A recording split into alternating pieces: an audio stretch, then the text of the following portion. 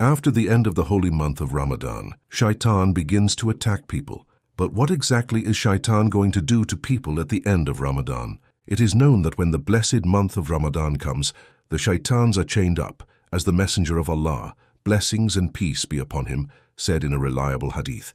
When Ramadan comes, the gates of heaven open, the gates of hell close, and the Shaitans are chained up. This is what Ramadan is about. However, there are many places in the Holy Qur'an that talk about how Shaitan is going to lead people astray from the straight path, which it is important to know about.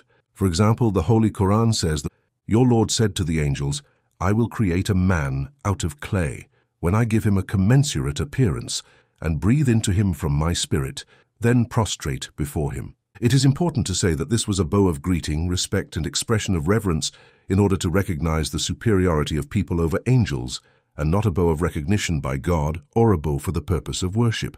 All the angels, without exception, prostrated themselves, except Jinn, Iblis, who became proud and became one of the unbelievers. Allah said, O Iblis, what prevented you from prostrating yourself in front of someone I created with my own hands? This verse says that Allah created man with his own hands. It is important to understand that this does not mean that Allah has physical hands like humans. Allah is unlike anything or anyone in this world. The word hands is used here so that we humans can better understand the meaning. This is a figurative expression that emphasizes that Allah himself directly created man. In reality, the Lord does not have a body, a place in time, or any human limitations. The Lord exists beyond our understanding, and we cannot fully comprehend his essence. The Lord exists beyond time and beyond space. Are you arrogant or are you one of the arrogant? Iblis said, I'm better than him. You created me from fire, and you created him from clay. Allah said, go away, and from now on you will be expelled and beaten, and my curse will be upon you until the day of recompense. Iblis said, my God, grant me a reprieve until the day they are resurrected. Allah said, indeed, you are one of those who have been granted a reprieve until the day the deadline is set. Iblis said, by your might, I will seduce them all except your chosen or sincere slaves. Allah said, that's the truth. I'm only telling the truth. I will certainly fill hell with you and all who follow you. Shaitan, the devil, is always trying to lead a person astray from the straight path, confusing a person. Shaitan whispers doubts, inflates fears, and inspires false desires.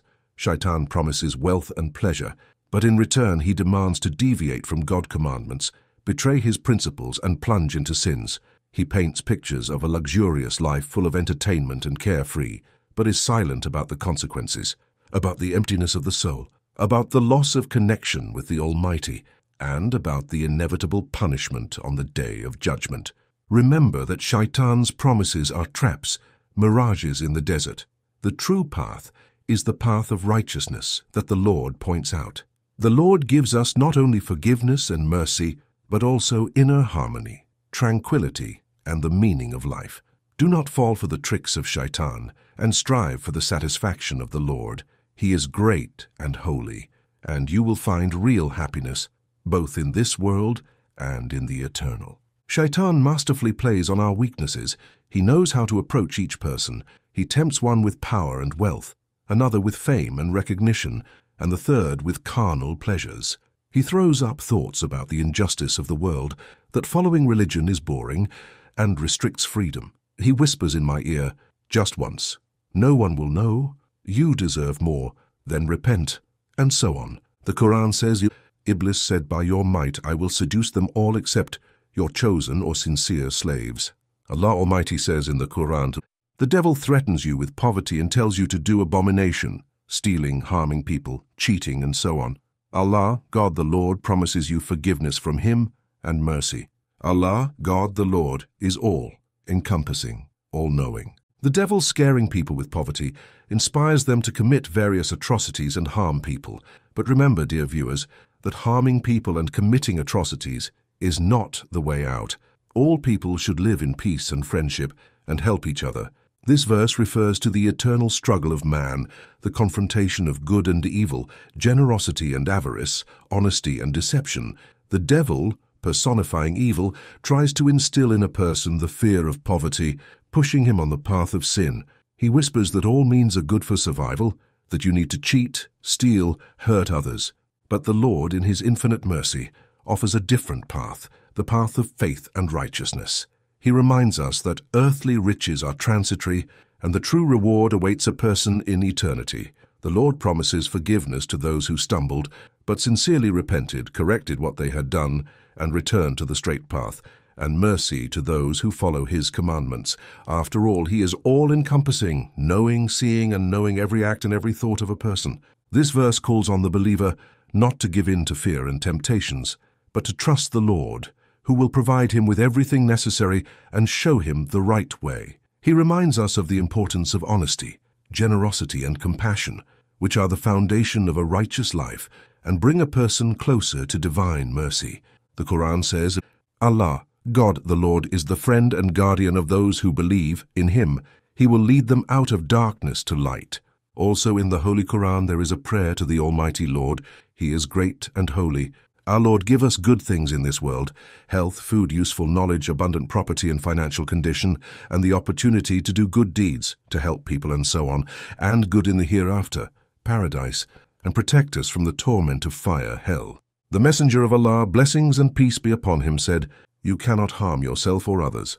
The Messenger of Allah, blessings and peace be upon him, also said, It is unacceptable neither to cause harm without reason, nor to cause harm in response.